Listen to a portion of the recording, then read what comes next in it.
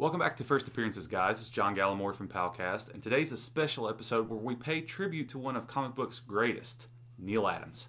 We're going to talk about how Neal Adams made his couple of first appearances into the world on today's birthday, June 15th, 1941, and a couple of first appearances on what he's most famous for, and that's comic book hero covers.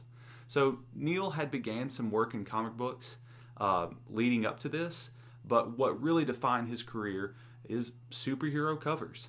And he made his first appearance in a superhero cover in this book right here, which is Action Comics number 356. It is of Superman. And surprisingly enough, most people probably know him the best for Batman, but he made his first appearance doing a superhero cover for Action Comics number 356.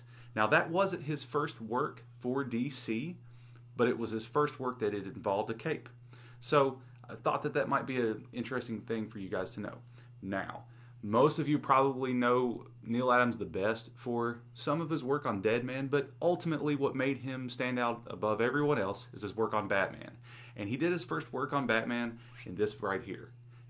Batman is The Brave and the Bold, number 75, where he draws Batman and another guy you might know, the Spectre, one of my all-time favorites.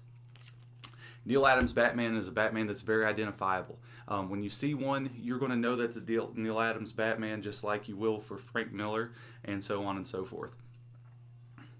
So we just want to take time to say happy birthday, Neal. Thanks for all your work. Thanks from everybody here at Palcast, and we'll see you soon.